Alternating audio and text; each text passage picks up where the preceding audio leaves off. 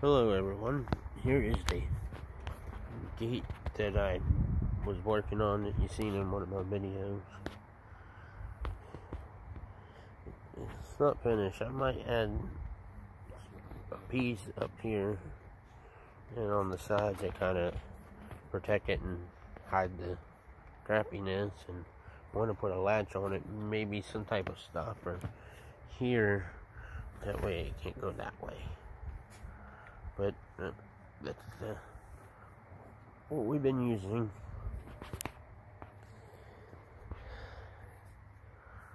And I did add this. It's been taken down a couple times, and that's what I used because it didn't have big enough screws with the big enough head, so I put washers in it. So, thank you for watching. If you have a comment, please leave one.